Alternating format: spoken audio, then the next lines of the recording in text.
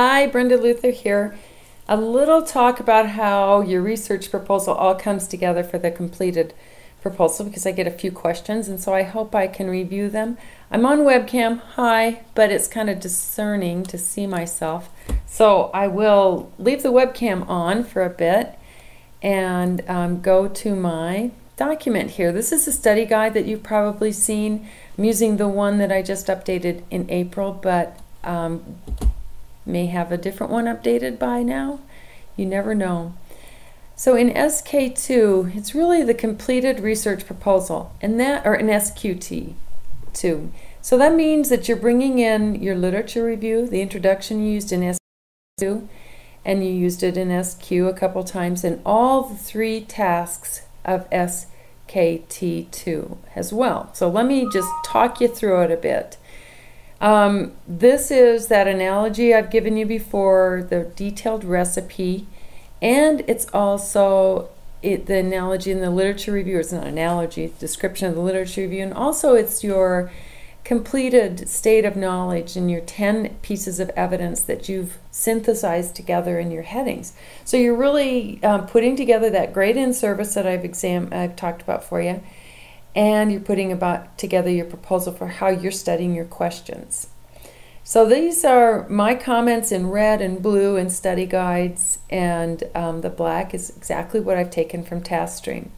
The first thing you have in this task is an abstract. You've never had an abstract before, and we give you lots of examples of abstracts, and people email and they'll say, well, some people say abstracts are 250 words or 300 words. Well, this is an abstract before you do your proposal, so you're only having an abstract about what you're planning to do. You write it in future tense. You won't have any results or conclusions like you might see in other examples. That's fine. You may consider headings. I like headings: background, review of literature, your research questions, your methods, and your implications. That's kind of a nice piece. And each of these can be really done very succinctly in a couple sentences apiece. Once you finish your project, you're going to rewrite your abstract to include your results and conclusions, and write it in past tense because you finished it. The next thing that's new is a table of contents. So learn how to do that, how to format a table of contents. Word will help you. Use the help button on Word, or go to YouTube and watch demonstrations. But a table of contents for this paper that really reflects when you started your each of the sections. So the first section that's really talking now about what you have worked on is the introduction. You've done multiple introductions so far between SKT and SQT. So continue to craft it, bring that introduction forward, and make it succinct, make it intriguing, make it specific to your topic. Make me understand why I need to read this, and bring it forward. They say 2 to 3 paragraphs. Now from D is all your previous evaluated components in SKT2 and SQT2. So it's your literature review, your problem statement, your actual literature review, and your hypothesis or research questions. So really this is SKT task 3, parts C and D. Really just go retrieve those, just as I said here below, or task 3, parts C and D of SKT2.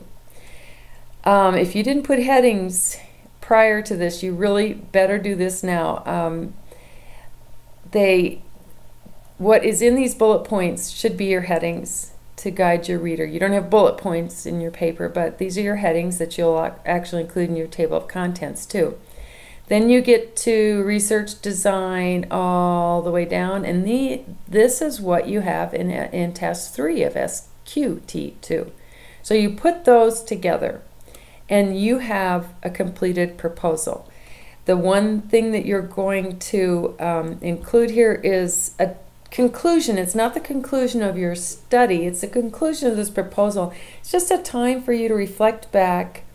What would you do differently? What was most challenging? What intrigued you the most? What do you plan on doing with this proposal?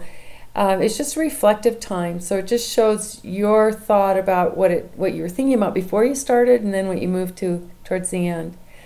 Then you have an appendix. Now, appendix, if you look at APA, appendix follow your reference page, and that is your actual instrument that you use. Now, you had to turn this in SKT in one of the tasks, so go ahead and put it in there again.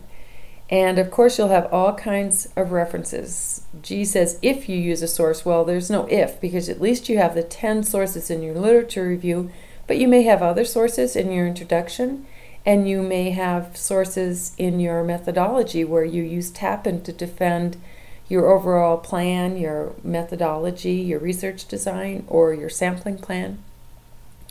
So that is my story about SKT2, the completed proposal. One last note, this task really helps you develop the abstract and proposal that you can take forward to your institution. Once you are passed on this is a great time for you to think about talking to your institution, ask them what kind of approval they're going to require from you to do your study. So good luck with this. Thanks. Bye.